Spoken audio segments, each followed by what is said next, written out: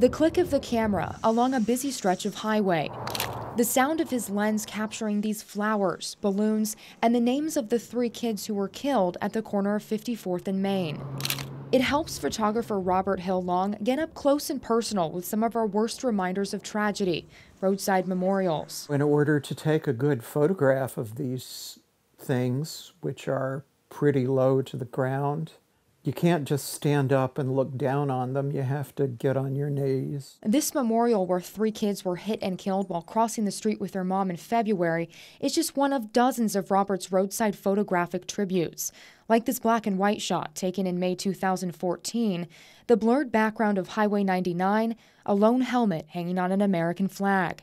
Or this one, nearly a year later, also on Highway 99, a photograph of the man who died, a Honda emblem nailed to a cross. Trying to bear witness and trying to, provide another form of commemoration, something that may be more permanent than the memorials themselves. Each road or corner, cross or flowers tells its own story. Robert says you might not ever know how people lost their lives, but it's his way of learning their history, at least how he imagines it. I don't know if he worked in that hazelnut grove, but, his cross being there suggests something like that to me. Sitting in his office clicking through his photos. It's there for anyone to notice, though